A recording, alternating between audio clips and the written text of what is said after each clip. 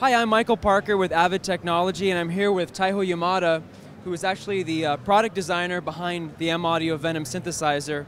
And Taiho actually used to work for Alesis a few years ago. He helped design such synths as the Andromeda. So now that he's with us, he had a huge role in bringing the new M-Audio Venom to the market. So Taiho, what was your overall design philosophy in creating the Venom? Well, I'm a big synthesis fan, and I loved all the power of the Andromeda. And for the professional user, Andromeda has a lot of power on the top panel, but it can be overwhelming to most synthesizer players. So I wanted to boil down the controls to the most performable controls and keep them streamlined and out of the way for even the professional user. Can get flustered on stage and maybe not reach for the right thing. So it's a cut down control set, but all the parameters are available through the Vizx editor for full control. The other thing that we wanted to do was to give it a character in its sound. There are plenty of VA synths out there already, and they're great synths.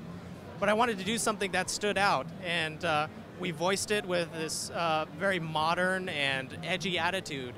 I'm really proud about how all that stuff turned out. We had really great sound designers like Richard Devine and Francis Preve come in and do sounds, and great, incredible work. And we also wanted to do something different with the oscillators. The oscillators are sample-based, and we've sampled a bunch of the classic vintage oscillators. And I can't really say the names, but we've given initials in the oscillator waveform selections, like MG sine and RP square. I think people have figured it out. Right. Okay.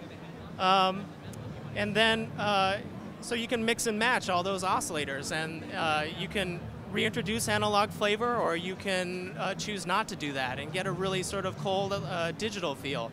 So there's a wide range of sounds that you can make. So Taiho, we just announced the Venom yesterday. We've been around the booth. What are some reactions that you've heard from customers and dealers? It's been great. Reactions like I've never seen before. I've been in the industry for 18 years, and I couldn't ask for anything more. It's incredible. There you go. Well, thanks to everyone. The M-Audio Venom is available now from Sweetwater, and it's at an MSRP of $599. It's going to hit the street at $499.